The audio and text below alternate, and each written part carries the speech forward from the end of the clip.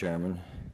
Mr. Chairman, the tiny diaper that I hold in my hand is one made to fit premature, born-alive babies.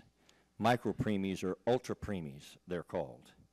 And when I first saw one of these little diapers, it moved my heart very deeply, because I think I saw it in the context of the numerous video recordings that have been released in recent months that tragically demonstrate that the Kermit Gosnells of this world have no monopoly on the abortion industry's unspeakable and murderous cruelty to pain-capable unborn children and to little babies who actually survive the trauma of going through an abortion. It is the little babies of exactly this age and stage of development that these little diapers were made to fit. And Mr. Chairman, it's easy for me to understand why the abortion industry's shrill response to these videos has been to try to discredit them in every way possible. They really have no choice.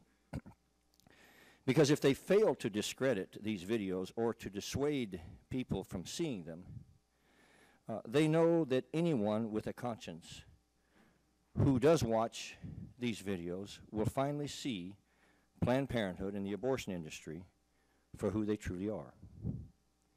And this murderous industry will be rejected in the hearts of the American people.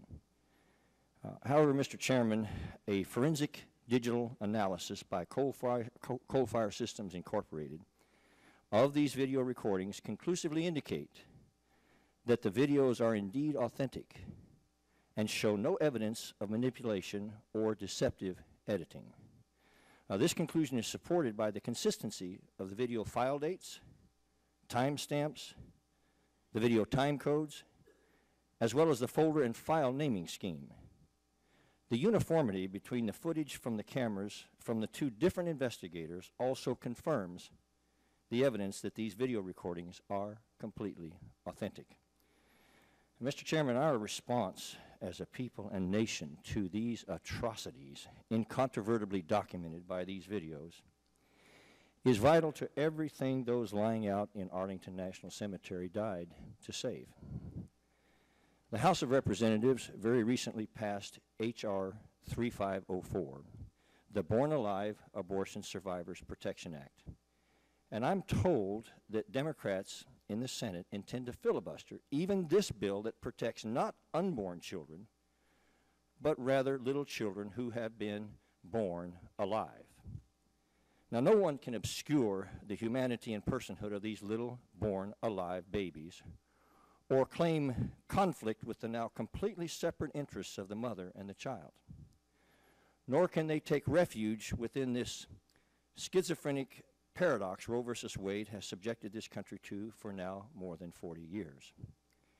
Mr. Chairman, the abortion industry has labored for all of these decades to convince the world that born children and unborn children should be completely separated in our minds.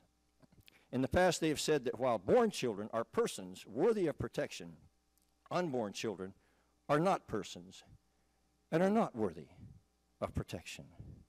But those same people who now oppose this bill to protect born alive children suddenly have the impossible task of trying to rejoin these born children and these unborn children back together again, and then trying to convince us all to condemn them both, born and unborn, as now collectively inhuman, and neither of them are worthy of protection after all. To anyone who has not invincibly hardened their heart and soul, an honest consideration of this absurd inconsistency is profoundly enlightening. Because you see, Mr. Chairman, this country has faced such paradox before. We have faced such self-imposed blindness before. Because there was a time in our own parliamentary rules in this House that we banned discussion or debate about the effort to end human slavery in America.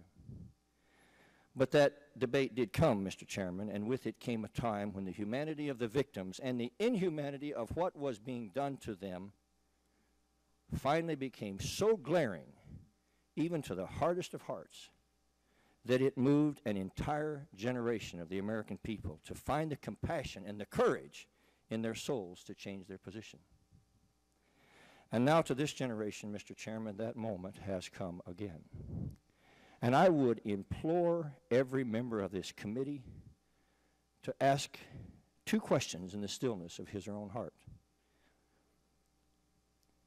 First, is deliberately turning a blind eye to the suffering and murder of the most helpless of all of our children born alive in the United States of America, who we have truly become as a nation?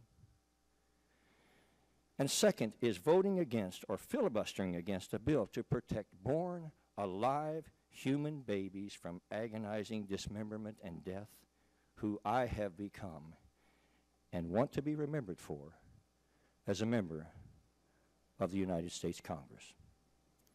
And with that, Mr. Chairman, I would yield back.